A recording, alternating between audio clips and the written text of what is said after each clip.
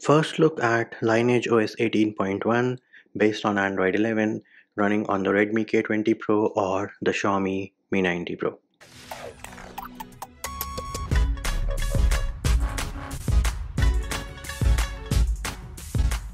Hey peeps, what's up? Munchie here, back with another video, and in this video we're going to have our first look at the features of Lineage OS 18.1 based on Android 11 running on the Redmi K20 Pro or the Xiaomi Mi 90 Pro. In case you want to know how to install this ROM, we do have a separate video for that which can be found in the description of this video. Now as you can see on your screen right now, Android version is 11, Lineage OS version is 18.1, and before you ask me, yes, this is the unofficial build, but an important thing to note here is that it is from the official developer.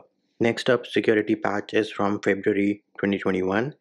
The kernel they are using is perf kernel, and SE Linux of course is set as enforcing. Now Lineage OS does not come with Google apps baked in, so I have flashed Nix stock G apps on top of Lineage OS, which is why I do have Pixel Launcher out of the box. Here are the recents. Everything is pretty smooth. Select works without any issues. Screenshot works as well. Tap on share. You will get access to the quick share menu. Press and hold on any application, and then you can pin that application to your quick share menu. The power menu, here it is. This is how your power menu looks like, and yes, you do have the Android 11 Easter egg cat game working without any issues, along with bubbles. An important thing to note here is that WhatsApp does not support bubbles right now. Google Feed, here it is, no jitters, no lags, super fast and super smooth. The volume panel, here it is. This is how the volume panel looks like, and yes, you do have live caption as well. And here are the animations for the volume panel one more time. Pretty smooth. This button here, you can use it to switch between the different ringer modes. Next up, when you access your quick settings panel, you do have the blur and zoom effect working as well. Here are your quick setting tiles, and yes, we do have Android 11 screen recorder, which is going to let you record device audio and microphone at the same time. Let us start the screen recorder. And now that we do have a screen recording going on, let us check if we have any UI lag. So no, there is no UI lag when you are recording your screen, and everything seems to be working without any issues. Next up, we can go back to the quick settings panel. This is how the panel looks like, and all the icons which you see which have a down arrow besides them, in case you press and hold on it, it is going to open that specific setting. So right now we open Wi-Fi.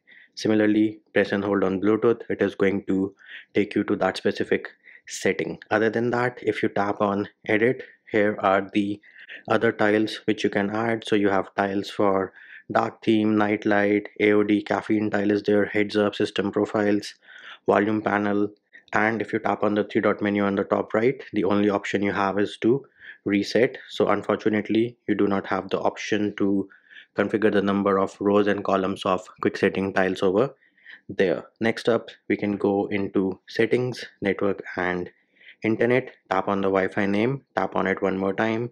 You have the option to disconnect. Tap on advanced. You also have the option of configuring auto connect on a per Wi-Fi basis. Next up, we can go into apps and notification, see all apps, and let us go into Gmail, permissions, camera, three different options: allow only while using the app, ask every time, or deny. If you go back, you also have a toggle to remove permissions if the app is not used, and the duration for that is 90 days.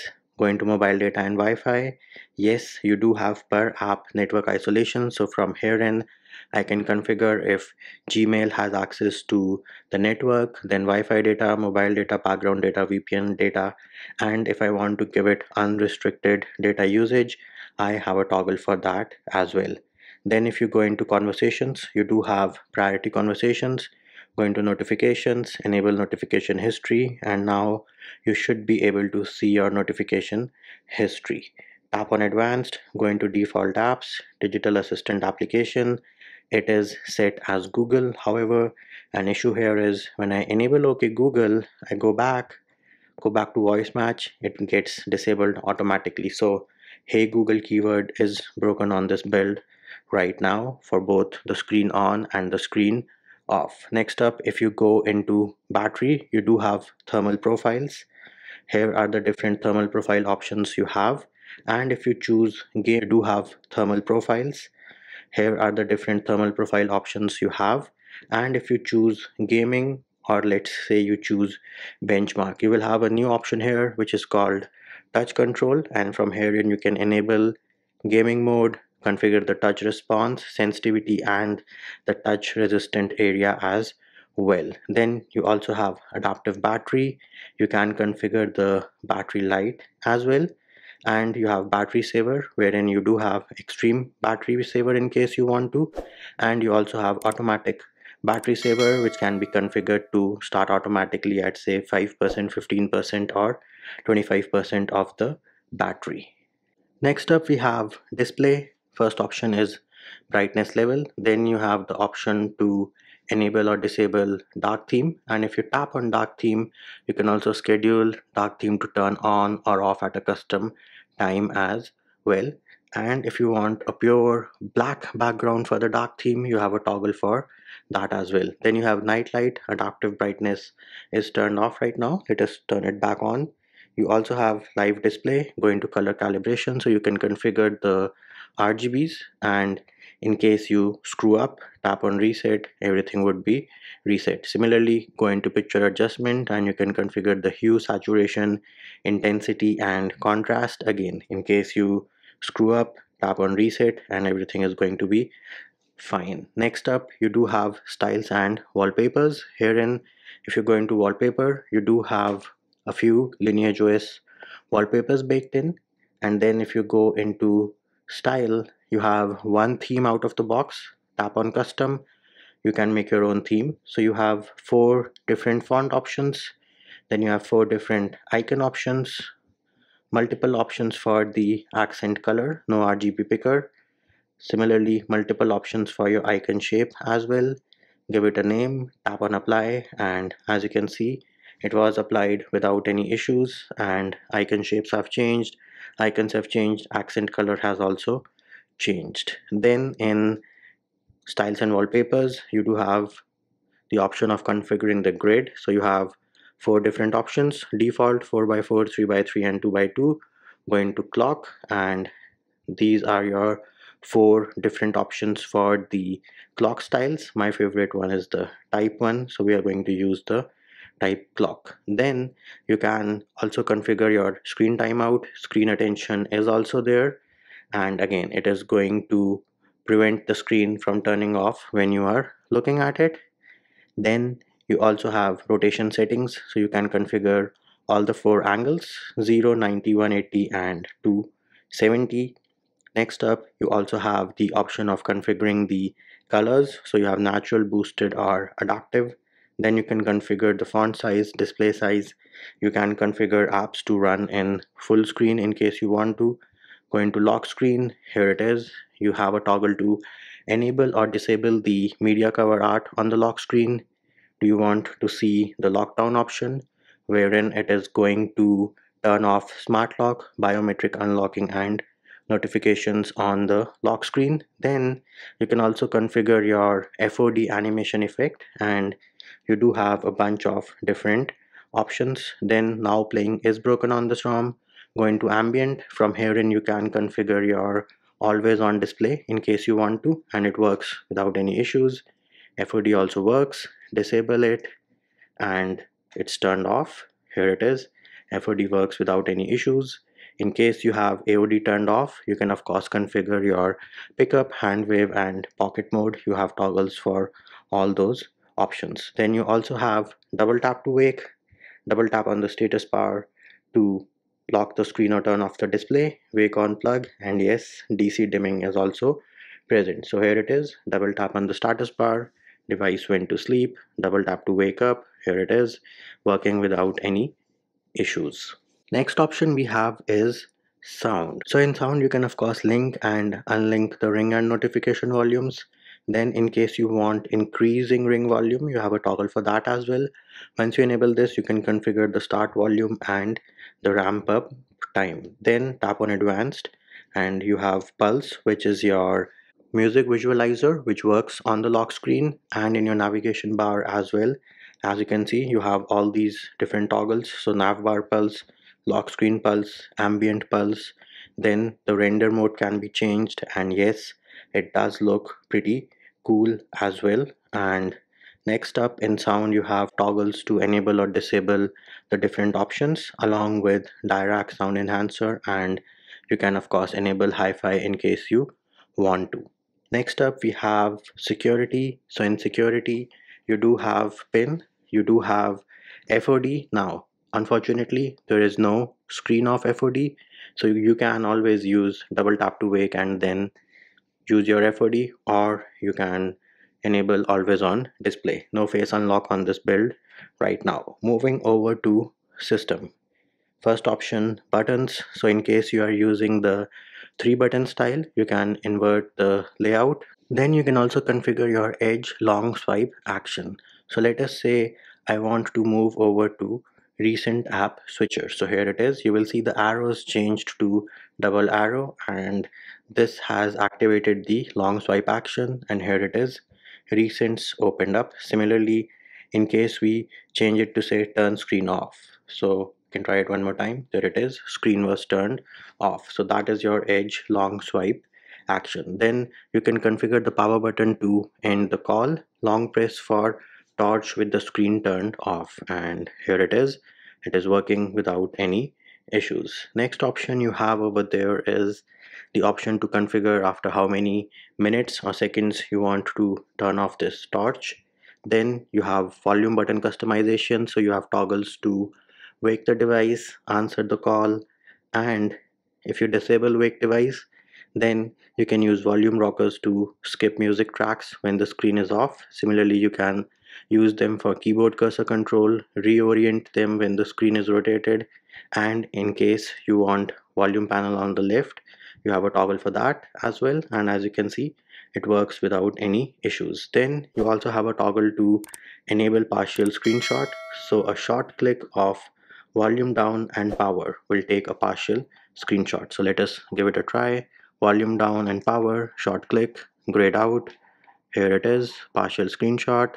Tap on the check mark, saved without any issues and working like a boss. Next up we have front camera sound effects. So you can enable or disable the LED, and you also have front camera sound effects. Here are the different options. No Star Wars tones over here. Then you also have system profiles in case you want to create profiles for say when you're in your car or you want a silent profile, you can do that. Then you have customization for the status bar. First option here is quick pull down. Right now it is set as right. So if I swipe down from the right, the quick settings panel will be expanded. From the left, they are not expanded. And before I forget, once you enable notification history, you can access your notification history from your notification shade as well. Then you can configure the number of tile columns in your expanded quick settings. Right now they are set as 4. Let us say I change this to 5, and bam, there it is. We now have 5 icons. Then if you want the material dismiss button, you also have network traffic monitor, and you have the option for location disabled, status bar or quick status bar. Then you can configure the download mode in case you want to auto hide it, and if you enable auto hide, you can also configure the threshold for inactivity, the refresh interval, the measurement units can be configured, and in case you want to hide the arrows, you have a toggle for that as well. Then you can configure what all icons you want to see in the status bar. You have toggles for all these different options. In case you want to enable burn-in protection, which is quite common on AMOLED devices, you have a toggle for that. You can configure where do you want to see the clock, right, left or center. In case you want to see the seconds, you have a toggle for that as well. AM, PM style options are also present. Battery indicator, 3 different options: icon, portrait, circle and text. And in case you are using portrait or circle, then you also have battery percentage, where do you want it, and in case you want to adjust the brightness by sliding across the status bar, you have a toggle for that as well. Moving over to gestures, you have quickly open camera, wherein you can press the power button twice from anywhere to open the camera application. System navigation, three different options: old school 3-button navigation, 2-button from Android Pie, 3-button full screen gestures. Tap on settings and you can configure the sensitivity on a per edge basis, and you also have a toggle to enable or disable the bar at the bottom. Unfortunately, you do not have an option to disable the back arrow. Then prevent ringing, you can press power and volume up together to either go into vibrate mode or into mute mode, as long as you have the master toggle enabled. Then you have power menu, so in case you want to see advanced restart, you do have a toggle for that. Go into power, restart, bam, here it is, advanced restart, system recovery, or bootloader. Those are my different options. Device controls is also there, and in case you want to hide the sensitive content on the lock screen, you have a toggle for that as well, along with 3-finger screenshot. And as you can see, 3-finger screenshot works without any issues. Next thing we can check for is safety net. So here it is. Let me open Magisk Manager and check for safety net. As you can see, safety net is passing without any issues. Do note, my device is not rooted right now. I have only installed Magisk Manager to check for safety net, and if I go into Play Store settings, my device is certified, which means banking apps should work without any issues. In terms of YouTube media playback, picture-in-picture works, live caption works. Do note, for picture-in-picture to work, you either need to have YouTube Premium or you need to be in specific countries to have picture-in-picture without having to purchase YouTube Premium. In terms of wide wine, out of the box, for me, this ROM has security level as L3, which means I will not be able to play Netflix and Prime videos in HD. Now, I'm not sure whether it is the ROM or I may have somehow lost Widevine L1 on my device, because I do flash a lot of custom ROMs. So in case one of you checks it out and you have L1 on this build, do let me know via comments below. Next thing we can check for is portrait light feature. So let me open Google Photos and let us try to edit this picture and go into adjust. So there it is. We do not have the portrait light feature on this ROM. Next thing we can check for is app opening animations. So here are the app opening and closing animations on your screen right now. As you can see, there are no jitters, no lags, everything is working absolutely fine. Recents, again, super fast and super smooth. Same thing applies for my Google feed as well.